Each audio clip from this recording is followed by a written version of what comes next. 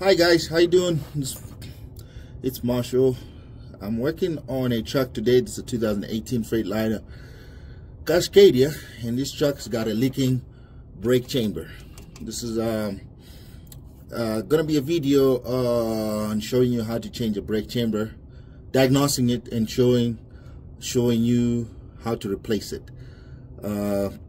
This is the rear left brake chamber, and the way you diagnose it is you apply air to it, and once you apply air to it, it's gonna leak, and then that's how you know that it's defective. I'm gonna go in the truck real quick, and I choke the wheel on the truck, and I'm going to go apply the air to the brake, and you see how it's leaking.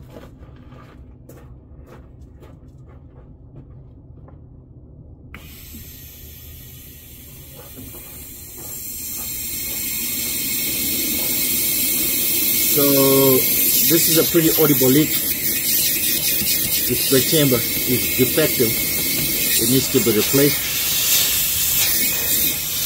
Pretty audible leak.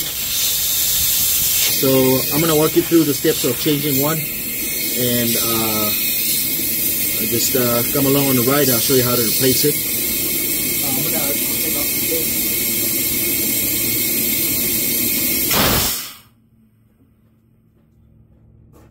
Alright, so the process of replacing brake chamber is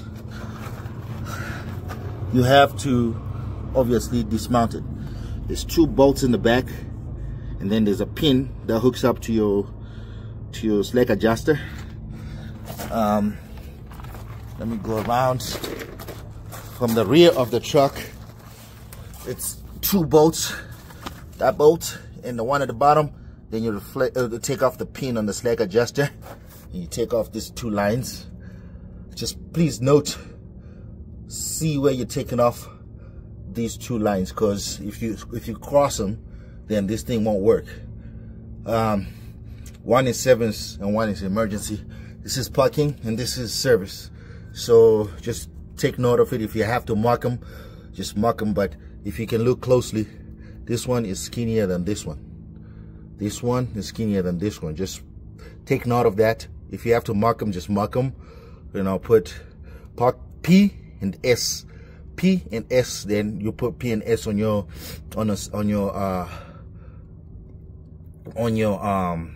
new one. Then you just put them on appropriately. But I'm gonna start working on taking this off. And once I take the bolts off, take the pin off, and take these lines off, I'll dismount it. Then make sure when you start taking off, you don't have any air applied to it. So then it's in its resting position. Once I have it off, I'll show you how it looks like. Okay, so underneath the truck, the back, the rear, just take off these bolts right here. This one kind of sucks because you can't put any ratchet. So you have to use the manual wrench to take it off. One thread at a time. Just one thread at a time. And then you do this one as well. I have to break this one. Then after that, you take off the air lines, and you take off this pin right here for the slack adjuster. There's two pins, front one and back one. Then this thing is ready to come off. All right, so once you take off the bolts, take off the pins, and take off the air lines, this will be ready to drop. You drop it, then you're ready to install the new one. I am going to show you some bench work that we do, because we have to change these, switch these over to the new one, because the new one doesn't come with these fittings. So we have to move these over. Just pay attention to the orientation. You know, orientation, they're facing up. Just make sure the new ones, you put them facing up, so that your airlines will fit on there without fighting them or twisting them. But anyway, let me show you the prep work you know, moving these over. It's pretty simple. Take it off, put some pipe thread pipe compound, and just put them on, and we'll bring the new one. We'll set it in place, and we'll be good to go to reinstall. Okay, so this is the new brake chamber. I'm using a universal one. You can just, if you want it, just go get the OG one that is welded on and ready to go, but those are more expensive. So what you do is you get a universal one. You have to cut it, this rod, to make sure, you know, you're gonna fit, make sure you're gonna fit the same as you know, so you have the same size rod. You know, you're just gonna cut it where you need to. The best way to do it is to obviously measure this. Then once you have a measurement, I don't have a tape measure. I mean, I do have one, but I would have to dig for it. So measure this and make sure you have the same length. For example, I'm this much to the bottom of the hole. This much to the bottom of the hole. So on this one, set that the bottom of the hole. So I'm gonna cut. I'm gonna cut it pretty down there where, and if I cut it, I'm gonna set.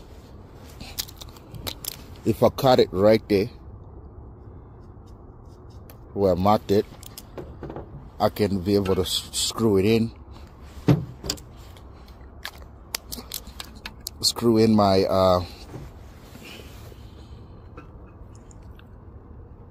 screw in to the bottom of the hole.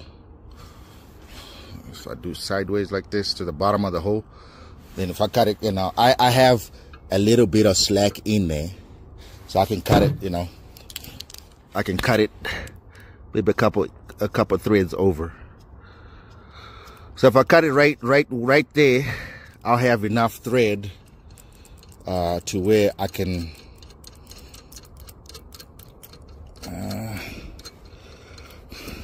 let me take the set screw off and then remeasure it.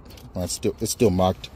If I cut it right there, by the time I screw in this, I'm at the top of the thread. I'm gonna show you how to cut it, and we'll go from there. All right, so before you make your cut, it is of utmost paramount importance to make sure you double check your length, and that when you cut it as cleanly as possible, so you can be able to thread on back to the thread. If you cut it jagged, it's harder to thread. Because if you mess up the threads at the beginning, it'll be harder to thread. You can use a hacksaw, but I use a sawzall. I'm gonna cut it. Unfortunately, I can't cut it and hold the camera as I do it, but I'm gonna cut it and I'll show you when it's done cutting. It's important to double check your lengths, because once you cut it, you can't put material. It's better to overcut it than to undercut it. But and the cleaner the cut is, the better it is. Let me show you when it's done. All right, I'm done cutting it. So the cleaner, the straighter the cut, the easier it is for you to be able to re-thread it back on like that. You see that? That didn't even take much effort. That did not take much effort. It's just putting it back on. Then once it's back on, stand it up next to the old one and just match the heights. Match the heights. And once your heights are matched, you know, just, you know, let me show you with this one. Just use this I'll use this bolt as a marker. Tighten it on to the top. Then I'll use this as my gauge. The top of the bolt, the bottom of the bolt is touching the top of the shackle. I'll do the same on this side. Tighten it in until the top of the bolt is touching the bottom of the shackle, and we are good to go.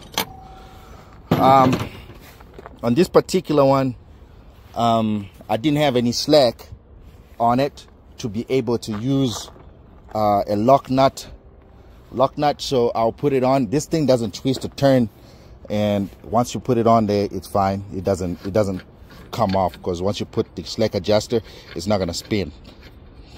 So we're gonna go mount this on the truck. It's the same height now. I'm gonna mount it on the truck, and we should be good to go. Oh yeah, one of the crucial steps that I left out is changing these airline fittings over. So you see, the service one is fatter, and the parking one is skinnier. So parking is over here, and service is over there. So I'm gonna take the service and put them to service, and parking and put it to parking, and then we'll just pay attention to the orientation again. Pay attention to the orientation. These are going to be facing up, which is this way. So I'll just set it next there, then I'll make sure these are facing up when I put them up there. All right, we just put them on there. Make sure you use your pipe thread compound. I use